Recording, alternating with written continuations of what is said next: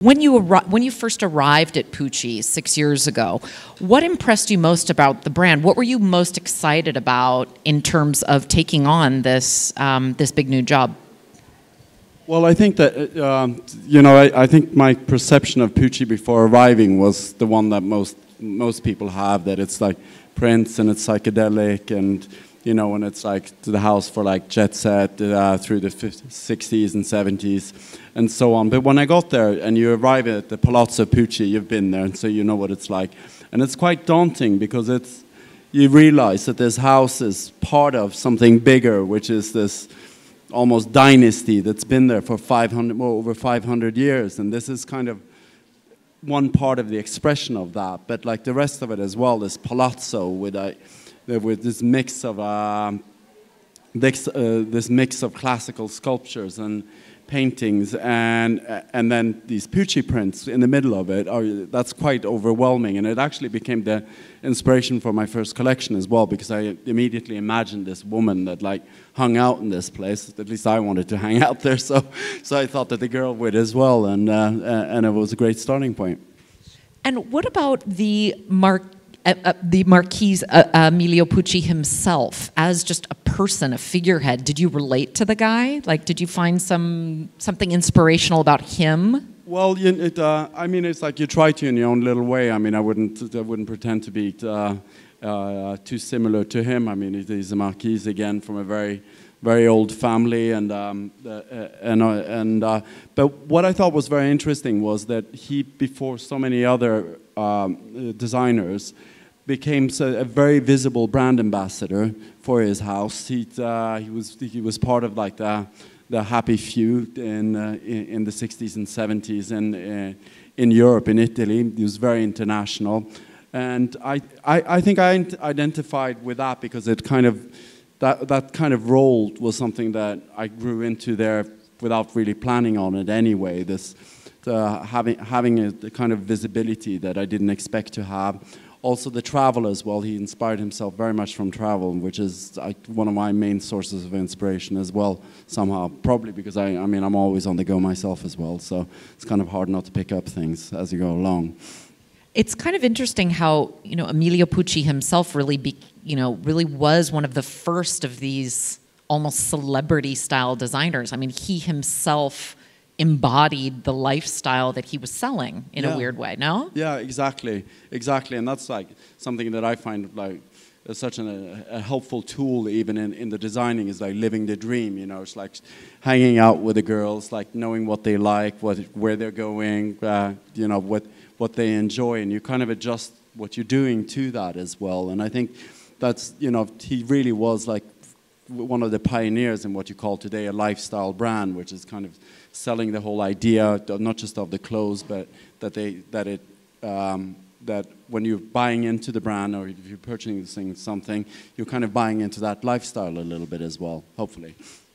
I always see you in fantastic photos with all of these gaggle of models and these super fabulous women, and you're doing Poppy Delevingne's wedding dress, et cetera, et cetera. Has that always been something that you've always had these connections, or did that really come about in these last 6 years at Pucci? Like, tell us a little bit about that. No, it really much of it has been through Pucci as well, because it's like I'm still in a way I'm a little bit of a fashion baby. I mean, I have.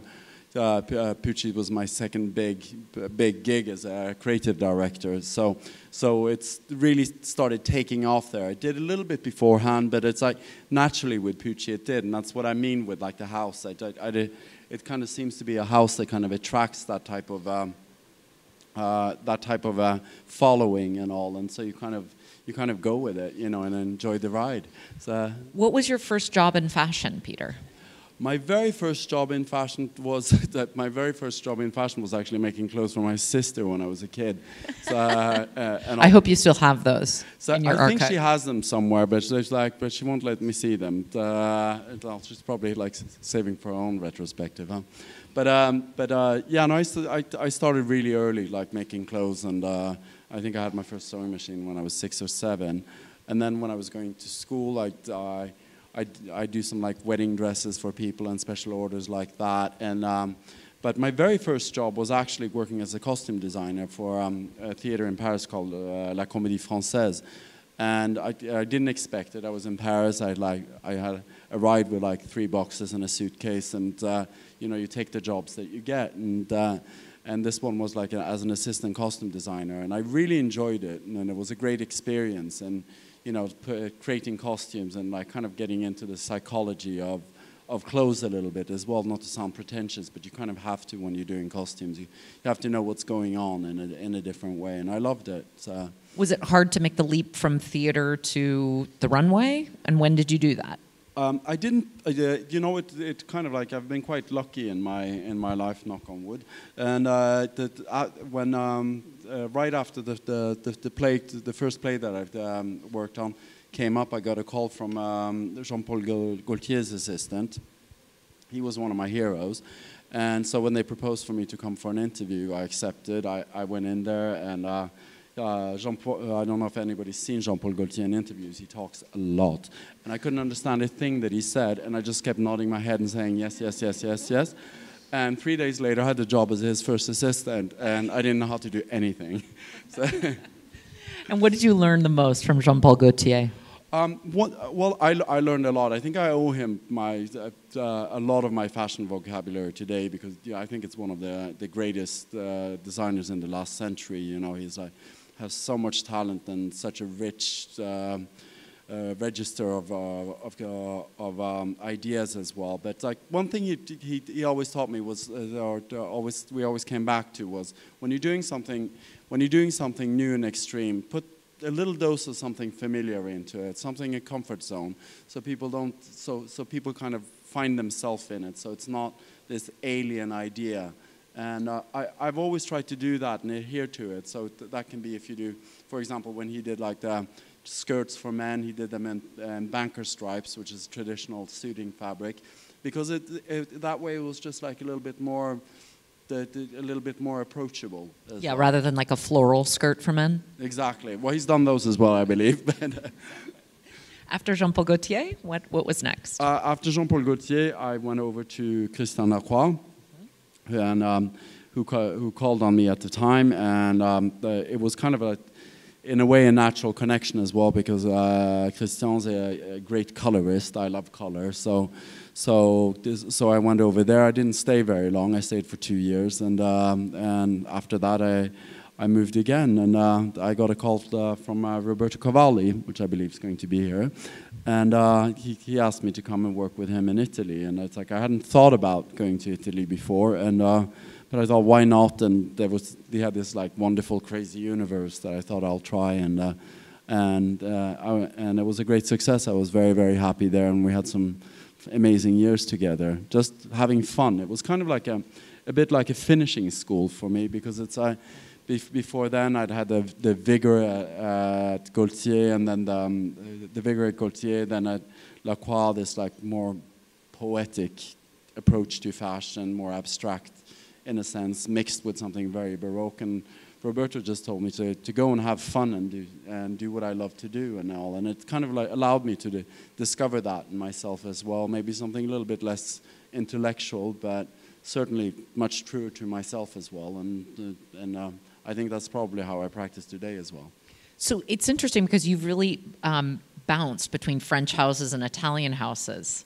You've also worked at Ungaro, if I'm not mistaken. Absolutely, yes. Prior to Pucci. So in your experience, is there, is it just a different sensibility? What does each one offer that you really identify with as a designer?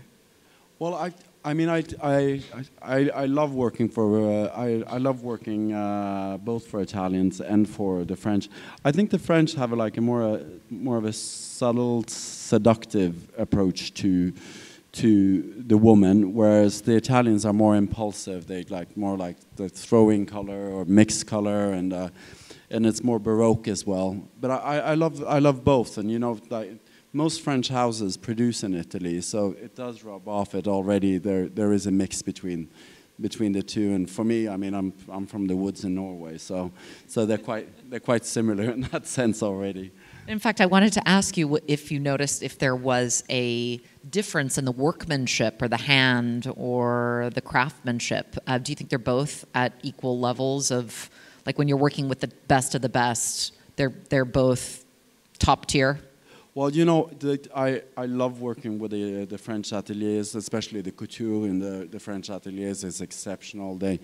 The way they work, you know, the inside of couture garments is as beautiful, if not more beautiful than the outside of the garments. And there's a vigor to it, and there's a school of that.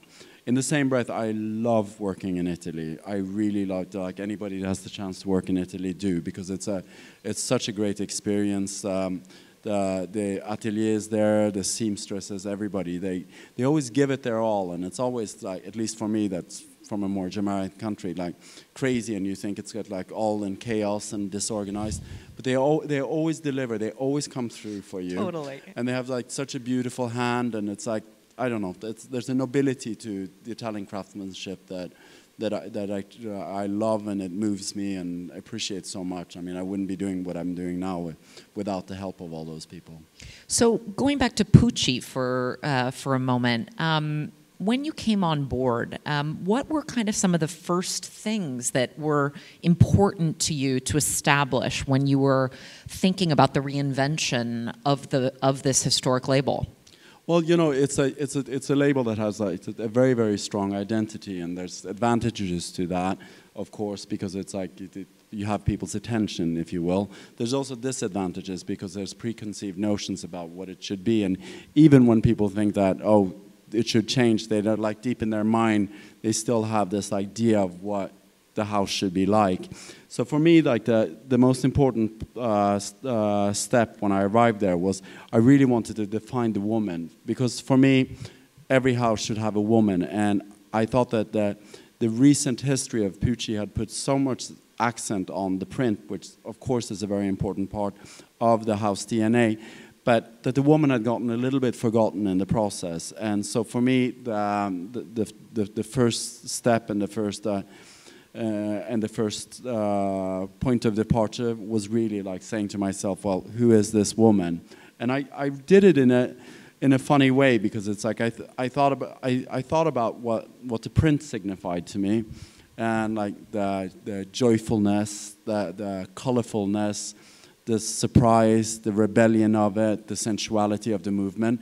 And I kind of like made myself an idea of this woman in my head, of what she would be like, this woman that loved all those things. And that became the Pucci girl.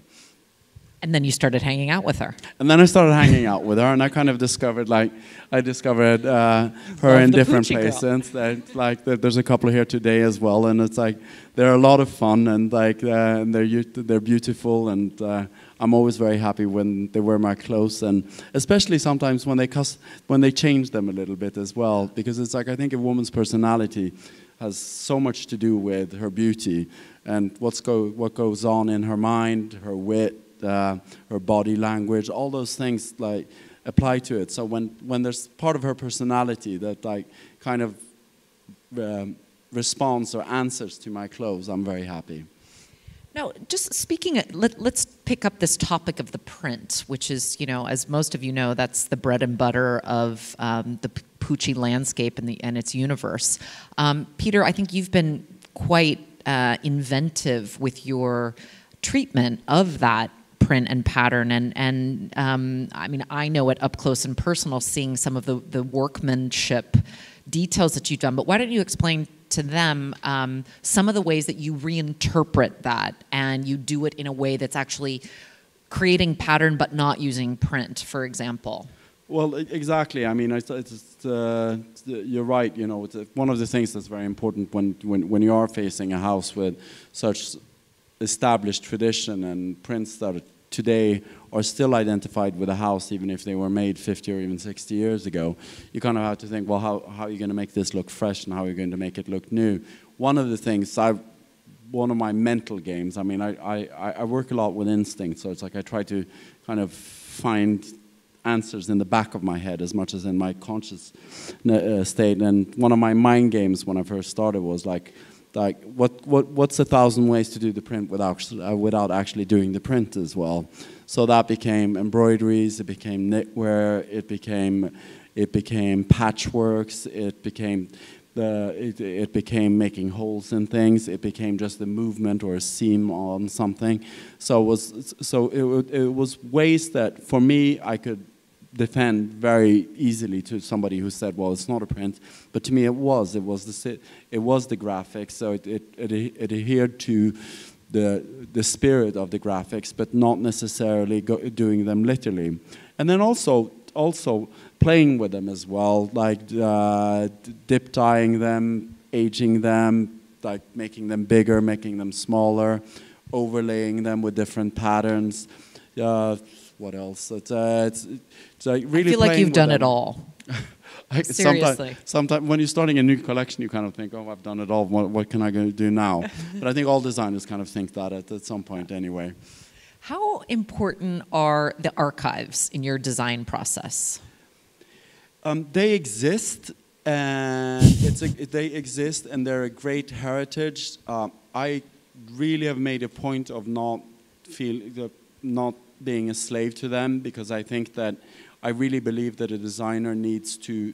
One of the duties of a designer, even in an established house, is finding his own message as well. And so when you use archive material like that, you really have to personalize it in a way that comes naturally with the collection. So in some collections that can mean that I use them, I usually recolor them, and I use them on different materials, different supports than what has been traditionally done. But I really try to use them when they feel right. I don't go too much into the archive because it can be quite daunting, you know. So we all have moments when you like wonder what the heck you're doing in all of this, and so that then if you're going in and seeing the whole body of work of a successful designer, that doesn't help at all. I don't recommend that to anybody. So you really use them when it's natural. I mean, I kind of call my process a way of being respectfully disrespectful, meaning that I'm there. I love Pucci, you know, it's an amazing house. I love the vibe of it, which is probably one of the most important things for me to bring forward. That there's a joy of life that I can say that I share with the Marquis Emilio Pucci, and I share with the house as well. That it's a happy house, and it should never not be a happy house. And so I'm there because I love it, but it's also my job to change it. And like I said to the owners and the family when I arrived, I'm going to be doing things that you really don't like sometimes, you know, but it's my job to do that. I need to push it forward and think of new ways, and sometimes they might be a little bit unfamiliar and all, but, you know, trust me on it, it's done with love, and that's how I go with the archives. Well, I think it's also, you're in a unique position because you're one of the very few designers who is actually working with a family member of the house who has recently become the CEO. Yes. You know, does she keep her father's spirit alive? I'm speaking of Laodomia Pucci. Yeah, very much so. You know, like it is a very, very privileged situation of working with somebody who has the entire knowledge of the house in her mind, and at the snap of fingers she can tell you what year something came about. And I have to say, you know, it's having probably the challenge is more for her to have me there, because it's like I'm there to change things. Again, you know, I think she knows that I do this with an affection for the house, and I try, again, I use her a little bit like a litmus paper sometimes, especially if it's something that I want to channel from the past or from the past body of work. I will exchange with her on it and how it was done, and also the techniques as well, because some of them are not used today. So it's really great to find out about them and then kind of say, well, why don't we try to do it? Well, we'll do it with today's technology, the engineered prints. That they did at the time, but they did it more by chance, you know. And then today you have the fortune that you can really work that, and at a click of a button, you've done what they did, like thousands of yards of fabric to develop. It's crazy. It's crazy. What about some, for you as a designer, it's kind of a banal question, but inspiration for you for all these collections? I mean, just it's a constant output. Do you find yourself even, scraping for ideas? Where's everything coming from? Well, I think every season, like, I think I kind of suffer from amnesia because, like, every season I go through the same motions of saying, oh, I don't have any more ideas, what's going on, and I'm washed up, and it's like, and you have a hard time thinking about something new, and you kind of need, at least myself, I kind of have to go through that moment. Usually it doesn't last too long, and thank God, because if not, I probably wouldn't be sitting here. So, but you have that. I try to be quite impulsive in my inspiration. I mean, it's like it can be a word, it can be a word, it can be a color. You kind of like, you search for a starting point, something that binds your attention, and then you build on that. You kind of like, you knock it around in your head, and then you start like filling in other pieces, and it's a bit working with the subconscious in a way, because you kind of create a picture with elements, and then you kind of see what you have in front of you. So like I said, like the first collection was really like the big wow of coming into the Palazzo Pucci that became the starting point for the collection. When I started scuba diving and seeing the fish undersea, and I think it was in the Maldives, where I kind of realized that I wanted to do a collection around it. That became the underwater scuba collection. I was building a house in Greece, and it's like that became the Greek collection. So there's different things. I found a Loden coat in a flea market, like an Austrian coat, and that became the Tyrolean collection. So it's different things. What it has in common, which I suppose is with me as well, is that there is an element of travel to it, and that's quite traditional to the house. For Pucci historians, they can actually like trace Emilio's travels to the collections as well. Peter, I think one of the most consistent themes of your work is that it's always sexy. Has it ever not been? Has this always been sort of central to your work? Well, we have to make babies, so it's that doesn't go away, does it? So no, I mean, we can have you to thank for our overpopulation of the planet. Well, I hope so. I hope so. It's like I do like somebody once said that, like, a good dress is one that a man wants to put on, a woman wants to put on and a man wants to take off, and which I think is which I think when you get that right, it's a pretty successful dress. At least it tends to be for me. I think I don't seek out to make sexy. I like a sensuality to it because I like women.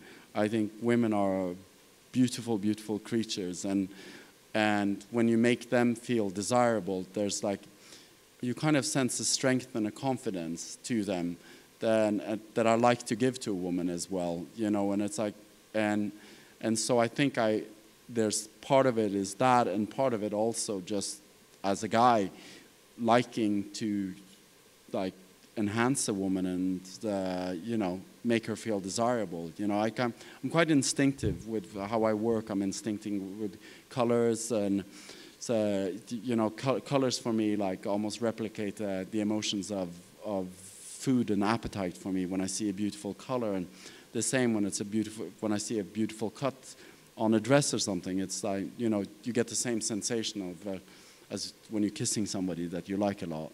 So. It's pretty okay. I think it's interesting that you have almost a Mediterranean sensibility for your color palette, and yet you hail from the way north of Europe, where it must have been quite white and gray. No? It's true. I mean, it is true. Like that's been a subject of discussion many times. I don't know why it's like that. I mean, I had creative people in my family, and I think my mother as well, she was imported to Norway, and she was a bit of an exotic bird as well. So maybe there's some connection there. But I do love color very much, and you know, and it's the north is fantastic for many things, but so is the south. You know, I think today anyway. You know, I think that what's great is when you can manage to create an international house. You know, there's certain things, of course, that's connected to Italy, but I still think of Pucci as international. Yeah. And what would you like to see for the brand in the next 3 to 5 years? Where do you want to take Pucci? A world domination. You know, I think you know it's difficult to project because certain things take more time and than others. But since I've gotten to Pucci, I've learned a new satisfaction beyond, you know, making pretty dresses or doing collections that were recognized by journalists. There's also the satisfaction when there's a financial success as well. And today Pucci is twice as big as it was when I arrived, and I'm proud of that, and I'm proud of the people that have helped me with that, and all the additional people that do that with me today. So it's really like growing the brand, and as with people, making it as good as it could possibly be. And I mean, I think that if there's one duty that we have on this planet is to be the best we can be, and I think of Pucci as that way as well. Thank you very much. Thank you. Do you guys have questions for Peter?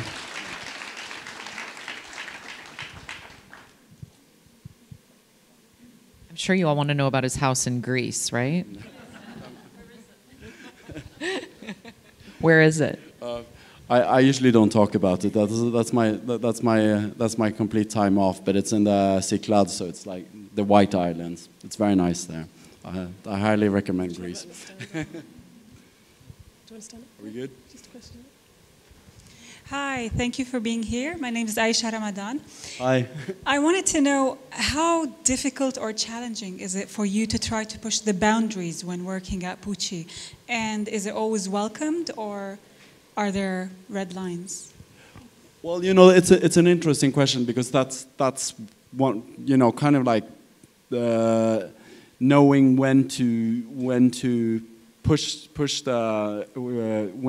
things further and when to kind of like take it easy is one of the things that like is important part of working with a house that's established as Pucci is. But I try to do so instinctively, and it kind of, you know, it's a bit like when you're traveling a lot. You know, you want to go home once in a while, and so once in a while I allow myself to go home. Once in a while I'll do collections that kind of return home and are a little bit more in the comfort zone. But it really happens in an instinctual way, you know. It's I think that you just have to go along with yourself. When I first arrived, I was, you know, it was surprising who was open for the change and who was not. But ultimately, you know, you have to stay true to yourself, and that's when you're going to do the best job as a designer in any case. Thanks.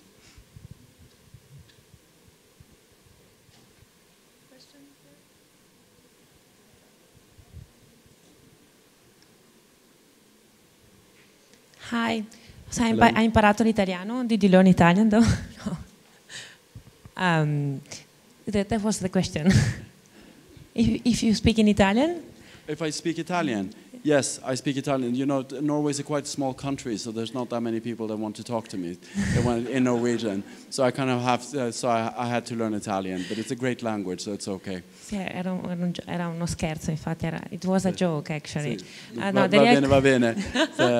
The real question is, there is some special project you're working on the next future that you can share with us? There's lots of them, but it's, there's lots of them. There's like, we're starting some a men's project in the beginning of the year, and I'm very happy about that, because it's because I get questions almost every week about that, and so answering, well, no, not yet, and all that is sometimes gets a bit boring. So that's the next biggie for us. And apart from that, you know, it's really been one of the big focuses has been like expanding the brand and opening new shops everywhere, which is like actually quite a lot tougher than I thought it would be. You know, the meetings with the architects, kind of adapting it to that market as well. And so I think, the next one is a big new flagship in Milan, and then there's another one in Miami, so I get to go to Miami, which is okay. So those are the ones. Okay, thanks. Thanks.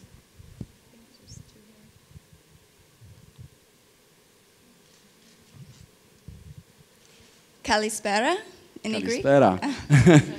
Okay, I'm glad to hear that you're building something in Greece. My husband. I'm trying. It's really difficult, though. My question is just simple. Are you going to be expanding the handbags and shoes at any point within Pucci being more visible, especially in this region where it's 50% of the purchases?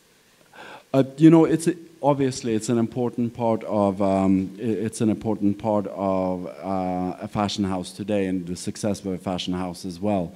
We actually, one of the things I'm very proud of at Pucci is that we actually sell a lot of clothes, a lot of them, and so that's really been like the priority. Now we're really starting to look at handbags, and it's time for that as well. I think you kind of have to gauge that, and for me it's also been a bit of a timeline with when is the client mature for the bag, or when is the woman mature enough that her bag will seem convincing.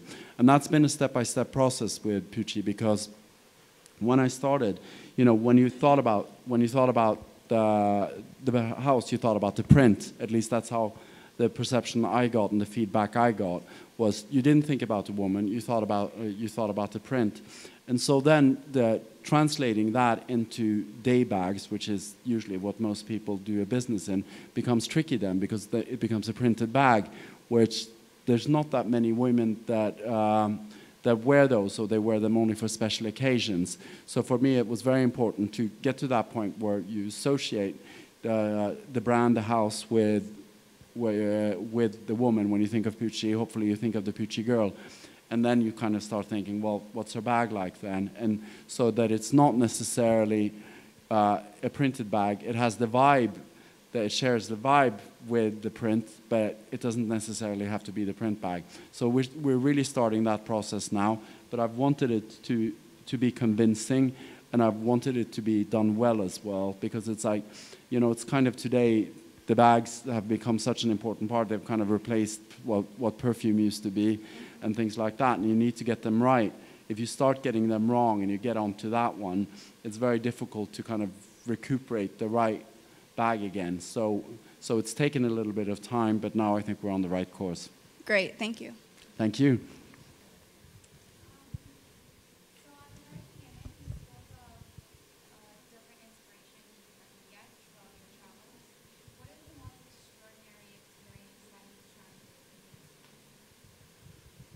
Well, every season has a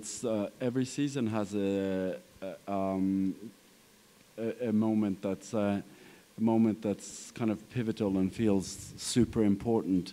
I think it's almost. I don't think I can say that there's one thing, that there's one particular season that has felt different. That kind of because it becomes the collections as well. I kind of have to see it back through the collections, and then it kind of goes back to this question that I get from journalists sometimes after the show. What was your favorite piece? And it's like, okay, so who's your favorite child? So it's like they're all.